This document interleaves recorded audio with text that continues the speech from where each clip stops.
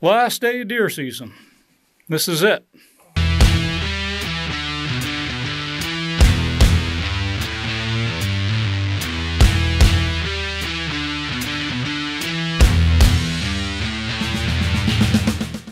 So I was going through some past deer hunts, some old videos and old photos the other day, and I came across a hunt that was back in 2015. It was a muzzleloader hunt. We changed our deer hunting week that year, so the week that we go to camp for the week deer hunting, we changed it from Thanksgiving week to muzzleloader week. We kind of adjusted it according to the weather pattern. I think they were calling for, it was going to be, Thanksgiving week was going to be a little warmer. Didn't look like there was going to be any snow. Muzzleloader week, they were calling for snow. It was going to consistently be snow all week long. So last minute we decided to switch weeks. So we were hunting a particular spot pretty heavily that had been successful in the past, and it just wasn't working out for one reason or another. So it was the last day of Maine deer season, December 5th, end of muzzleloader week up in northern Maine.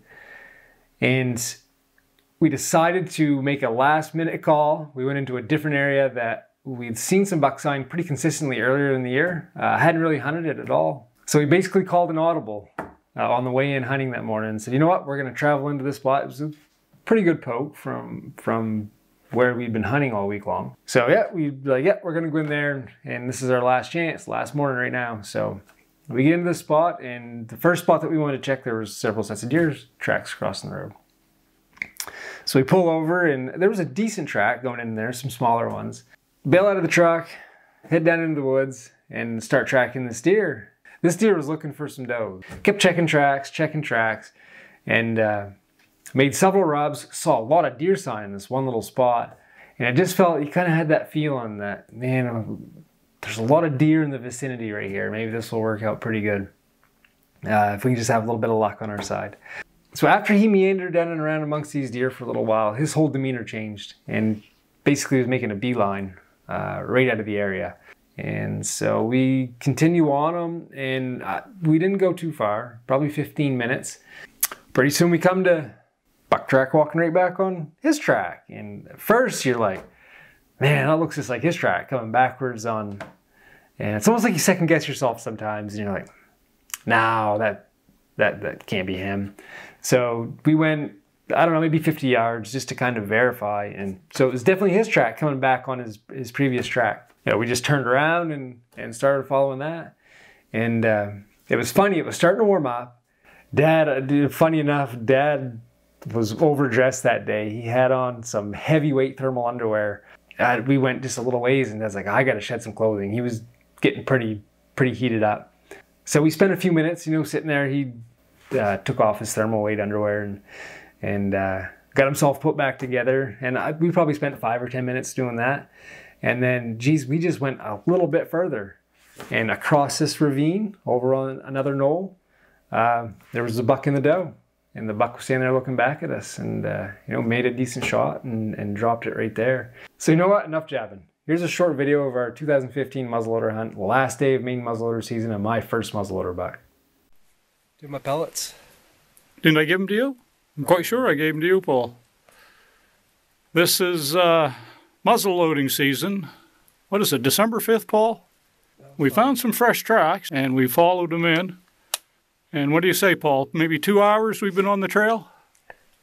No, it's 11 o'clock. Longer than that then, probably 3 or 4 hours. So we haven't even got up to the deer yet. We're gonna walk up right now. So Paul, lead the way, old boy.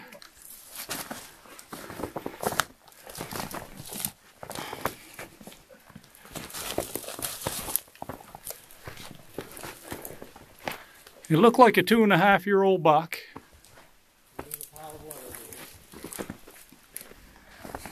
That is a dandy, Paul. Yeah. That is a dandy.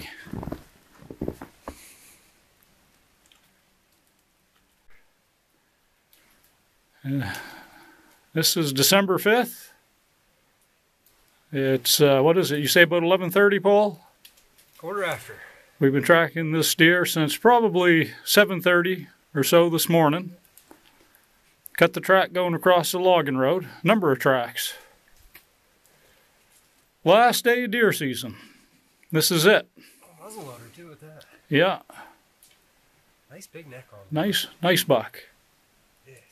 Nice buck. So. Yeah, it was one of those situations where we just made a last second call to go into a spot that we hadn't really hunted at all that year. We knew there was some deer in there. So yeah, we just switched it up, and you know, last day of the year, can't give up, keep going, and you never know what'll happen. And you know, sometimes a lot of it's timing. You know, we happen to be in the right place at the right time, and sometimes you think, you know, if it wasn't for maybe Dad taking a minute or two to take off his thermal underwear, things probably could have worked out differently. So it's little things like that, you know, sometimes get the timing just right, and caught up to those deer in just the right spot, and they were just across the knoll, and yeah, it was just a chip shot and dropped it right there. So you just never know what's going to happen.